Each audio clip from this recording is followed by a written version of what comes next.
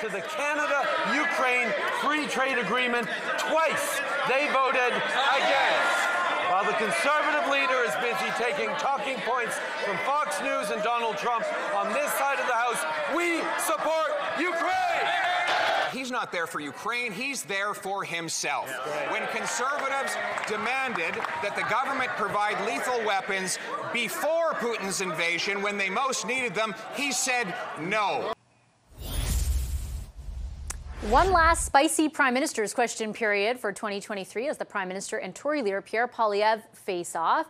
That back and forth is happening against the backdrop of a potential shift in public opinion. After months of steady increases in support, have the Tories hit a fork in the road? The latest data from an Abacus poll conducted over the last week shows the Conservative lead is down by 5 points and the Liberals are up by 4. Tories do still have a 10-point lead over the Liberals at 37% to the Liberals' 27%. That's the most dramatic shift, but it's not the only one. Take a look at this graphic as well. The latest Nanos polling also shows the Liberals gaining a little support, up from a virtual tie with the NDP back in November. Joining us now to unpack those numbers, David Coletto is the CEO of Abacus Data, and Shachi Kurl is the president of the Angus Reid Institute. Hi, everybody. Great to have you both with us tonight. David, let me start with you in this specific poll, because there's going to be, I think, a number of political watchers who will rightly point out it's one poll, a moment in time. We don't know yet if it's going to be the start of a different trend. But what does your gut tell you about the significance of these numbers? Well, I think that the size of the movement is indicating to me that something's happened in the last few weeks that has the Conservatives down 5 and the Liberals up 4. Right? I went back, and there hasn't been a moment in years in which, over the course of 2 weeks, that kind of shift has happened. And I went and I looked and I made sure this isn't, a problem with the data or something else happening. There's a corresponding increase in Mr. Poilievre's negatives, though. So it's telling me that it's likely that this is a reaction to something the Conservatives have been doing over the last 2 weeks, as opposed to the Liberals gaining new fans, because the Prime Minister's numbers, the government's approval rating, and the general mood of the country hasn't changed all that much in 2 weeks. So it's really about whether it's Ukraine, whether it's the filibustering, you name it, something the Conservatives are doing are pushing voters who want change but aren't convinced there's an alternative back to the Liberals. I know, Shachi, you're going to have some new numbers on this coming up soon as well with Angus Reid. What is your sense of that faction of people, of voters that David's talking about, that are kind of sick of the current government or have an appetite for change but aren't wholly convinced of parking their vote with the official opposition?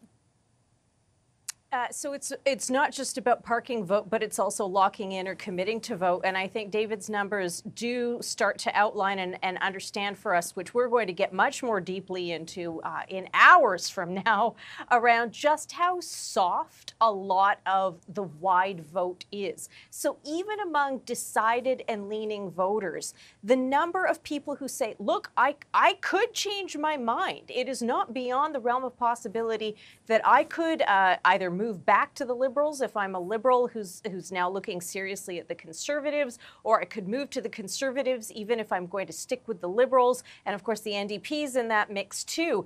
The size of that unlocked, slightly soft, uncommitted universe is huge. It represents about half the electorate overall who say at this stage that they are decided. So that's to say nothing of the undecided at this point. And it just shows us how dynamic and how volatile the electorate is. And I think we can be, we should expect to, and we can be prone to these kinds of shifts where the Conservatives have objectively, and it's been much written about and talked about, including in my columns in the Ottawa Citizen, just how crappy a couple of last weeks the Conservatives have had.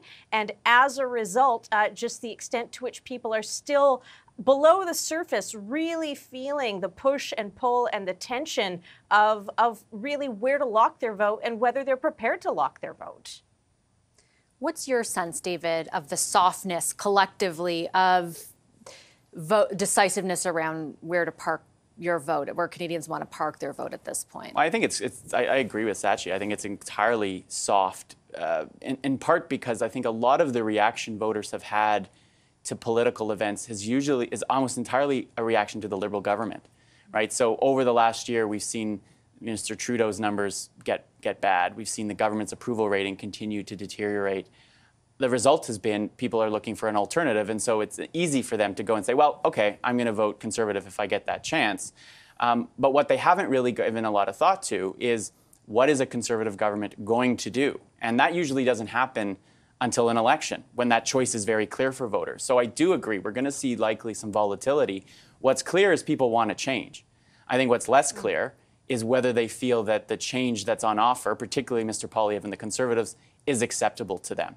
And so I've been arguing, in my commentary, that it's not sufficient for the Conservatives to just hammer away at the Liberals and remind voters why they want change. They still have to do the work, and they've got time to do it, to prove to them that they're ready for government. I think what's also happened, Shachi, and I'd love to get your perspective, in the last, let's say, 2 to 4 weeks, and you alluded to this, is that in the absence of filling that information themselves, the Liberals have filled the vacuum, right? They have aided and abetted at times by, for example, the vote on Ukraine, but they have said, here's what the Conservatives will do. They'd vote against Ukraine. They would vote against all these things that, dental care, et cetera, et cetera. Like now you may disagree with the merits of that, people listening, but they're filling the vacuum to try and characterize what a Conservative government would do. And this poll leads me to believe that that's having an impact.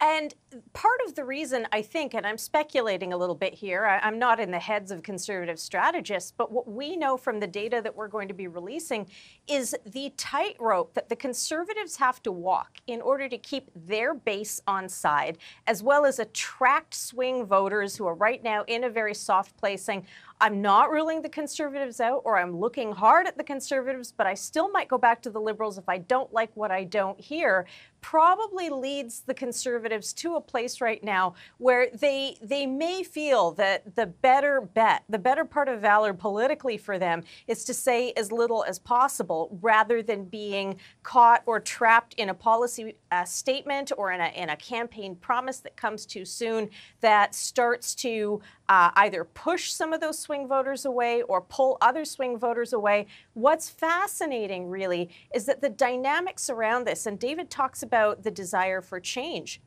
is you have past NDP voters who are now looking softly at the Conservatives. You have past Liberal voters, as we know, who are looking softly at the Conservatives.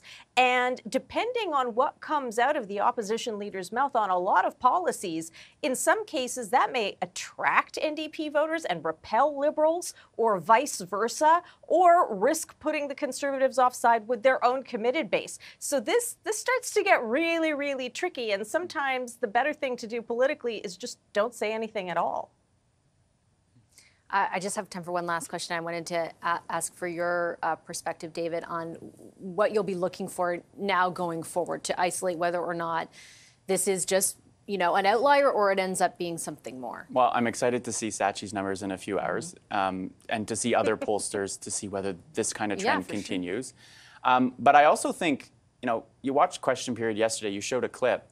There was a little more excitement and energy on the Liberal side of the House. And I think they have found some issues that have, yes, what's going on in the Middle East may have divided some parts of that caucus, but other issues like Ukraine and feeling ready to take on Poilievre has given them, I think, a little bit more of an edge to push back and to do the things that Shachi said they have to do, which is define in people's minds what a Conservative government would be.